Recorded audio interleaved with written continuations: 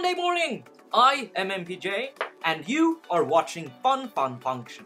Normally I have a specific subject on this show, but today, as you're watching this, I'm on vacation, so I'm mixing the format up a little bit. I just asked straight out on Twitter, ask me questions, and I shall respond to them in the next episode, and that's what I'm doing now.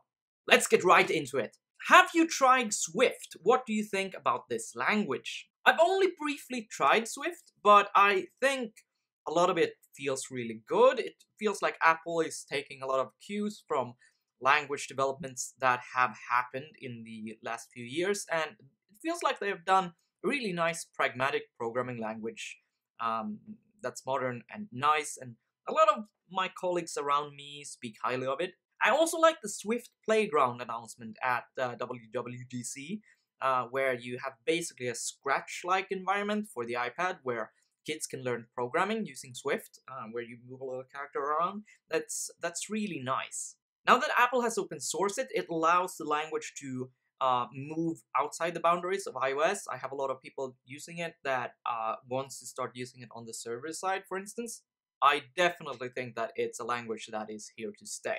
What is your complete workflow? Machine you run on, keyboard, top 5 tools you use for coding, organizing your life.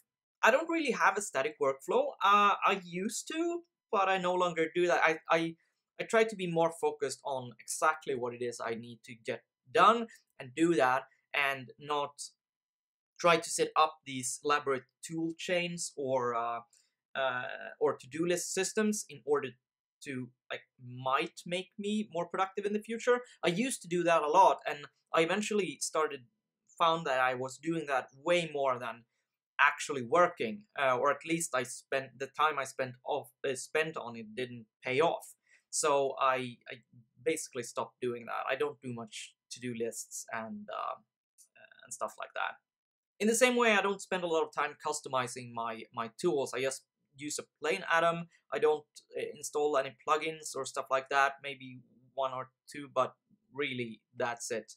And I absolutely don't use tools to manage tools like Uman and stuff like that. I think that stuff is just crazy. I elaborate a bit more on this in the what editor do you use episode. What is your opinion on ES7? What are the best and worst features? I have to Google this. ES7 feature. I don't pay a ton of attention towards ES7 until it has been ratified, but there are some things I like that I learned just now. That it's gonna have like this includes function on array, so you just call array includes value in order to check if a value is in the array. Because right now, if you want to do this natively in JavaScript, you just call index of the value and check if that is not -1, and that just doesn't look as good, and it doesn't this is a lot more readable because it expresses the intent a lot clearer. I like this improvement. It just feels objectively better.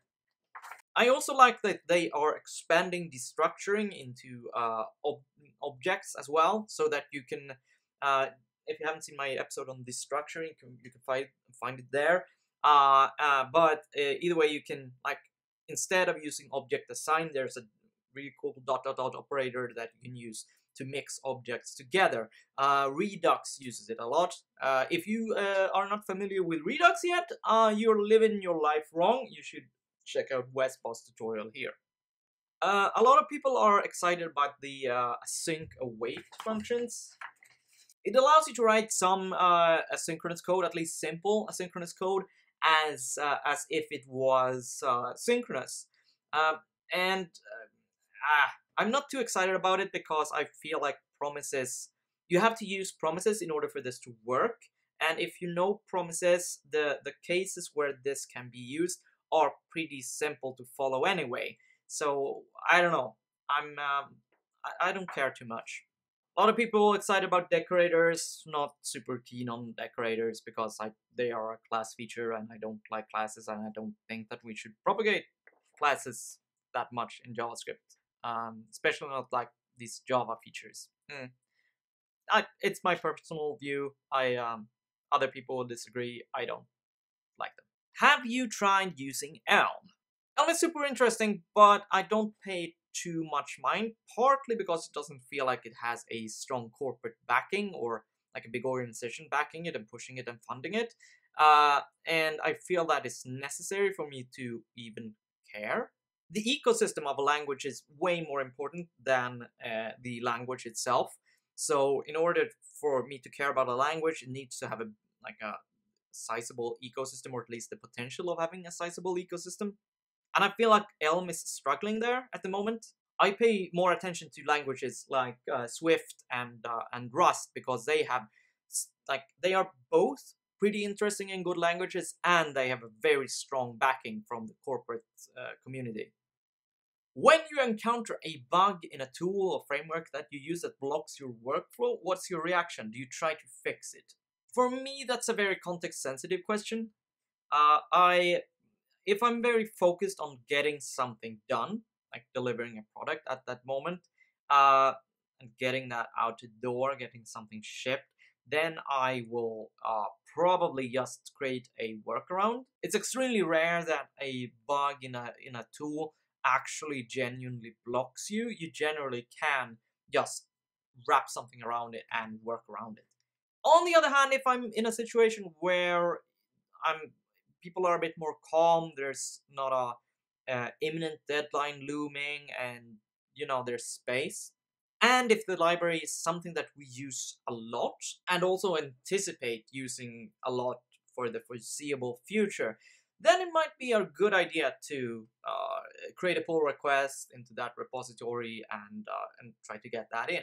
It's often pretty fun as well to do that. It gets you out of your rut and your own products, and gets you interacting with other programmers. But it's rare. It's a lot more time to get a fix into somebody else's code base than it is to get into your own code base. So, it's a trade-off.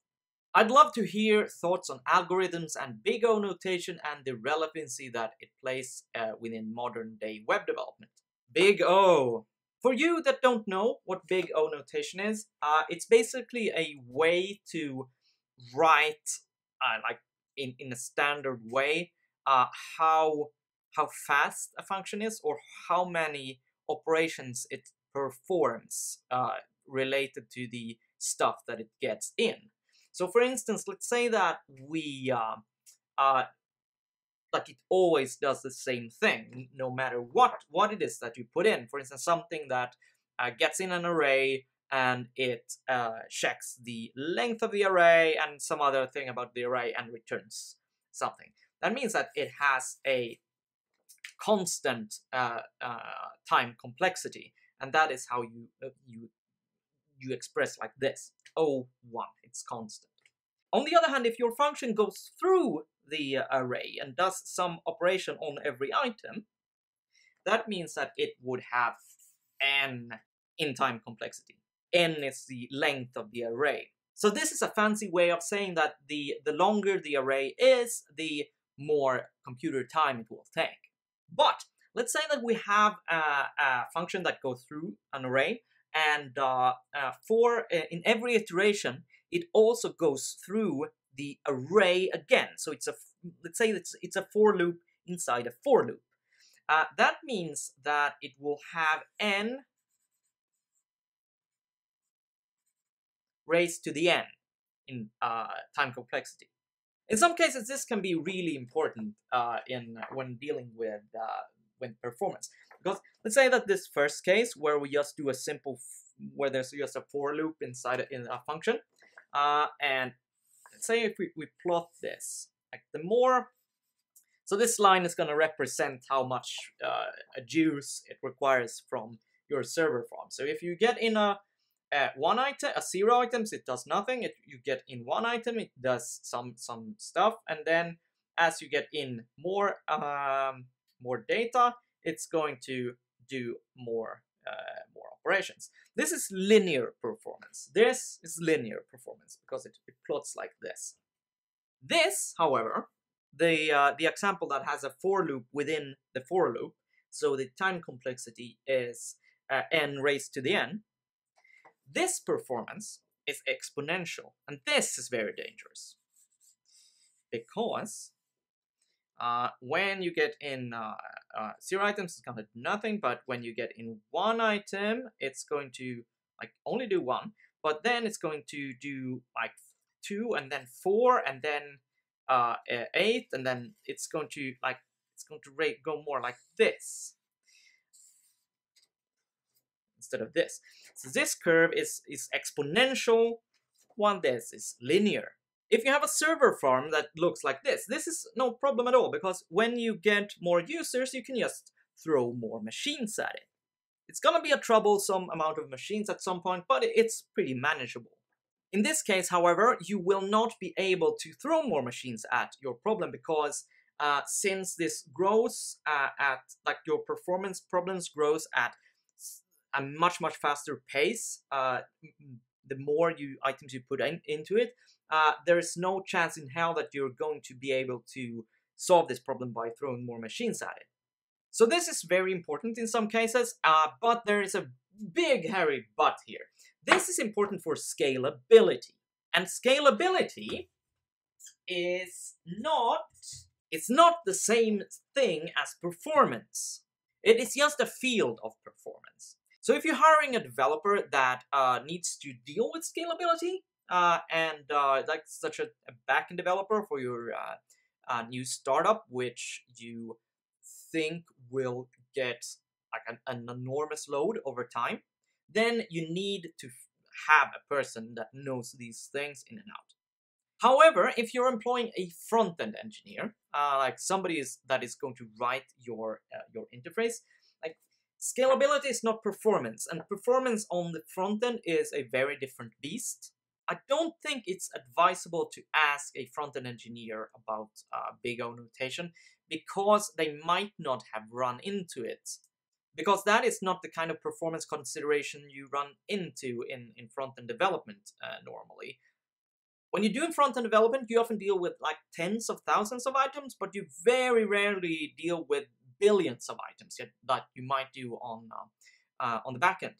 On the front end, it's more important to ask for questions like, do they know what a flame graph is? Do they do probing questions that see if they know how to use the profiler and if they're experienced with the profiler? Ask them to talk about a performance problem that they had in some application and how they solved it is often a good one that I use. Basically, when you're hiring a person and you think about performance, you need to have a person that knows how to reason about the performance of their field so that they are able to solve performance problems as they occur. When working on huge amounts of data, such as you do when you do backend development, then Big O is very useful, but I don't think I've ever used it on the front end. In those cases, it's much more important that the person knows how to take a empirical approach and use the profile. That's it for part 1 of this questions and answers vacation edition.